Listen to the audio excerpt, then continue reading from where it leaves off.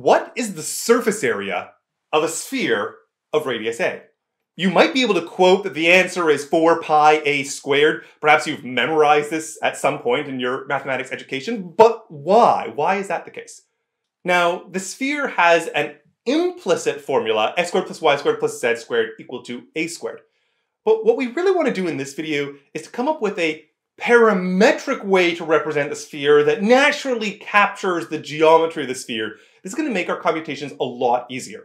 And a natural parametrization for the sphere is spherical coordinates.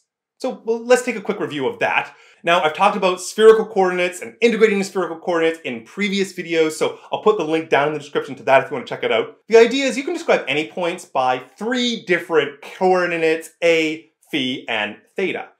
The a is the length from the origin out to the point. The phi is the angle between that line and the z-axis.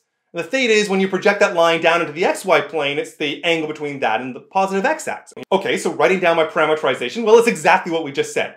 R of phi and theta is going to have an I hat, a j hat, and a k hat, and each of these are the 3 things we just saw. I do want to note here, though, that a is a fixed value. It's the radius of this sphere. So a is not a parameter. It's not varying as you move around. So the only 2 parameters that I have to describe the surface of the sphere is the phi and the theta. If you were trying to talk about the entire region enclosed by the sphere, then you might allow a to range between 0 and some number as well. But that's not what we're doing.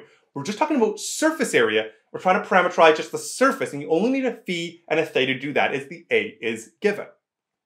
And I had to be careful to specify what the limits are on my 2 parameters. So phi is going between 0 and pi, and theta between 0 and 2 pi. The fact that phi's just only went to pi was to sort of avoid double counting points. It's sort of a weird quirk of spherical geometry. Now, I want to compute the surface area. And the formula that we're going to use for this is the formula that we actually derived in the previous video. That is, we're going to use a surface area formula that is computed if we have a given parametrization. What we're integrating is the length of Ru cross Rv, where u and the v are the 2 different parameters. In our case, they're going to be R phi cross R theta, because phi and theta are the name of our parameters. So I need to go and compute out the integrand. I'm going to step away for just a moment because I'm going to fill up this whole page with formulas here. So I've stated my parametrization. The position function R of phi and theta is as we had it. The first thing I need to do is compute 2 different derivatives. So I'm going to do first the R phi. So this is the derivative of the position vector with respect to phi.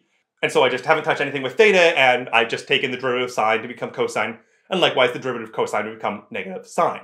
I'll do the exact same thing for theta. So now I am leaving anything to do with phi fixed. I'm taking the derivative of cosine and getting negative sine, the derivative of sine and getting cosine. And then for the k hat term where there is no theta, the derivative of a cosine phi with respect to theta is just 0.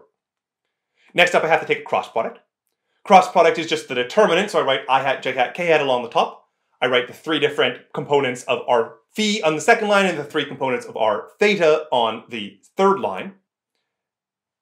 This is a determinant, and I will trust you to be able to compute it out. I'm going to go quite fast through here, but feel free to pause and verify my calculations if you want.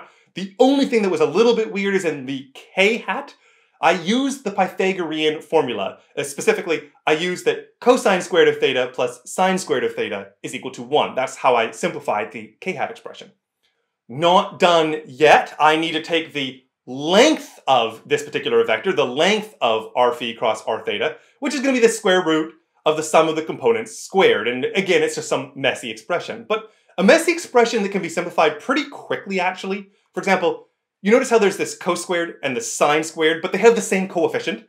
They have a to the 4th sine to the 4th phi in front of both of them. So I can use Pythagoras here. This simplifies down to just being the a to the 4th sine to the 4th phi times 1. That's cos squared plus sine squared is 1. And then plus the final term. And then even here I can simplify because I have this sine to the 4th term, but sine to the 4th can be thought of as sine squared times sine squared. And then I'm going to have a sine squared plus cos squared thing with 2 identical terms, and that's also going to collapse. And so I just get a squared sine phi. You might be a little bit mad because you're like, hold on, square root of sine squared, can you just leave it? But for the phi values between 0 and pi, sine is always positive, so yes, I don't have to worry about that. So a squared sine phi. All right, so I'll return visually here, and we're trying to plug it into this formula, this surface area formula. The only thing I've done differently is that now instead of u and v, I've labeled it as phi and theta, as I know that's what I'm going to do.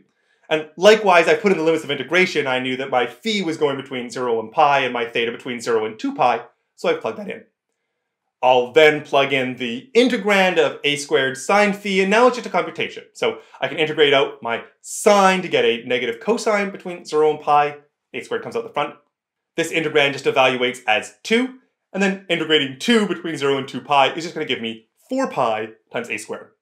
That is, we have computed out that the surface area of a sphere of radius a is 4 pi a squared, the result you may have known. So to do this computation, we've used the power first of spherical coordinates, which naturally captures the geometry of things like spheres very effectively.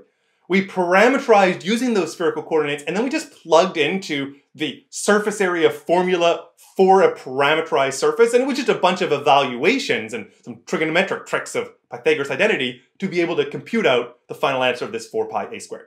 So, if you enjoyed this video, please do give it a like for the YouTube algorithm. If you have any questions about this video, please leave them down in the comments below, and we'll do some more math in the next video.